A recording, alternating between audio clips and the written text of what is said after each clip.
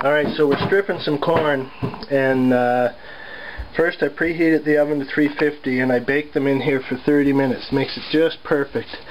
You keep the husk on, you pull off first the leaves that dangle down, and you see I missed a bit of the hair here, but you pull out as much hair as you can.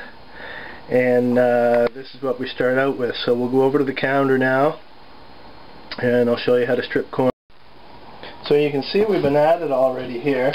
That's about a 600 milliliter container of stripped corn, and that's from 3 cobs. So basically you don't need to have a tray on the bottom if your countertop is clean, and the corn will just fall down onto there. You can use the bowl or not, depending. Try it both ways. I've tried it both ways. I just saw someone do this way on another video online, and I'm trying to decide whether or not I prefer that way. So I'm just trying it out. It just kind of gives you a higher resting spot, but I'm thinking it might dull the knife more because the knife keeps hitting it. So, but the verdict is not yet in. So I'm just going to pull all the hair off. Now, I did a stupid thing here. I got the hair all over the thing that's collecting up my corn.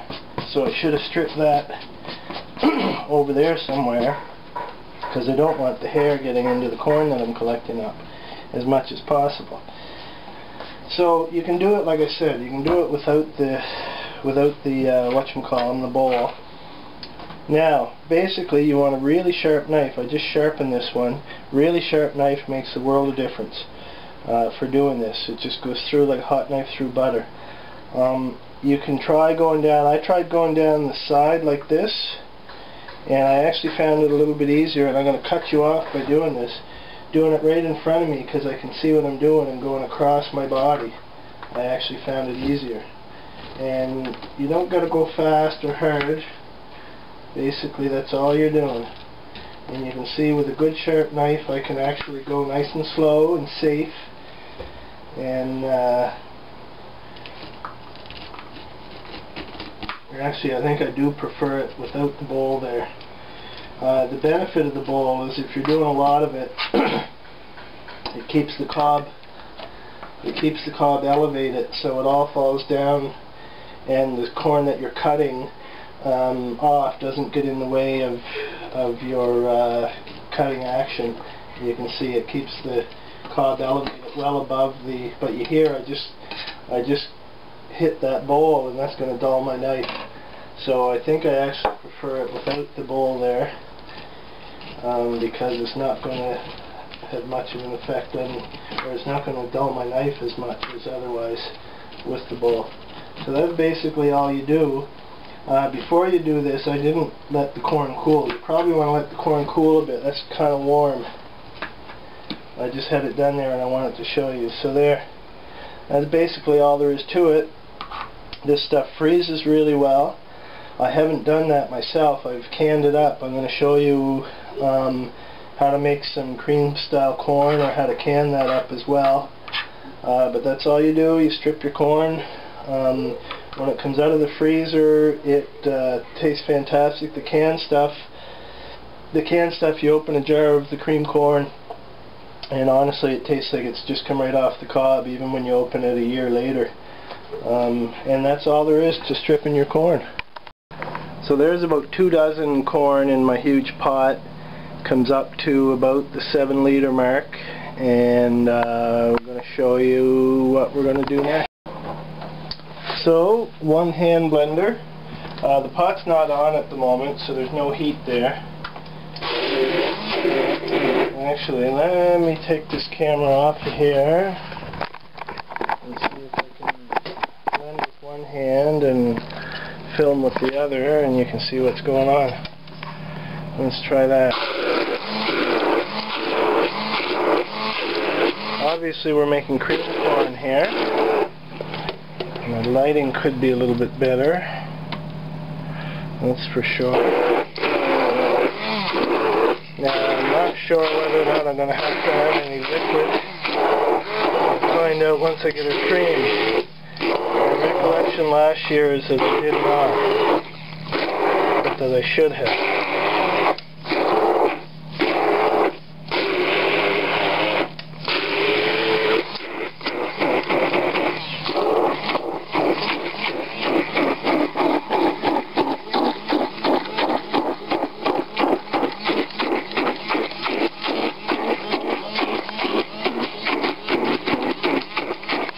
Oops, there. So there it is, pretty much mushed as much as it's going to get. It's down to about the 4-liter mark now. And you can see it is extremely thick. And I think this year I'm going to add a bit of liquid to it, maybe a bit of lemon juice and some water. Alright, so I decided I'm not adding lemon juice, but I did add 2 cups of water. It's still reasonably thick. But I think that's probably going to be enough. It's thinned out a little bit anyway, and I think that's probably going to be enough given that last year I didn't add any water and it still canned up just fine. So now I got the stove on just below 3, and I'm just going to slowly bring it up. Don't really need to boil it. I'm just going to get it nice and hot so I can hot pack these. Once it starts to bubble a bit, then I'll turn the heat off and pack the jars.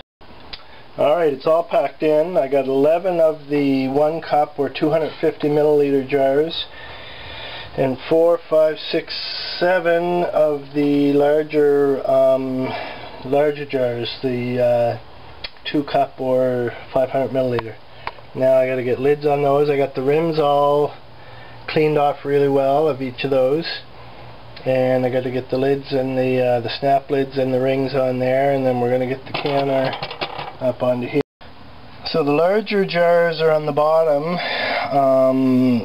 and then you can see I put a blank in the middle with filled with water, and the water level is filled up about 3/4 of the way along the sides of these jars.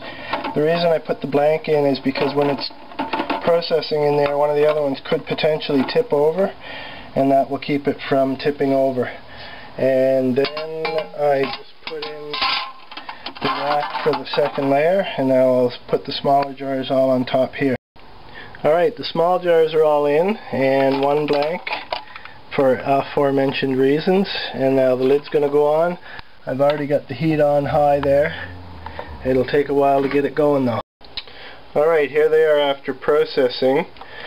I found that one didn't seal, so that has to go right into the fridge and be consumed, or I could throw that in the freezer, would be okay. And let's have a look at the other layer. Now, why didn't that seal? Probably just looking at it, well, I don't know why it didn't seal. It could be the rim I didn't have cleaned properly. That's quite possible.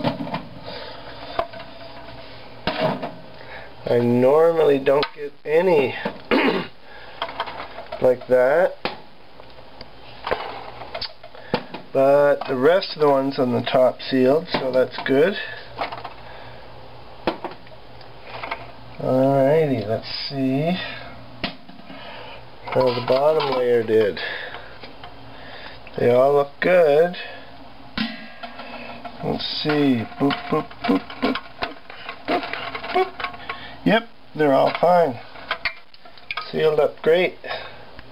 Alright, we're done. That's how you make your cream corn.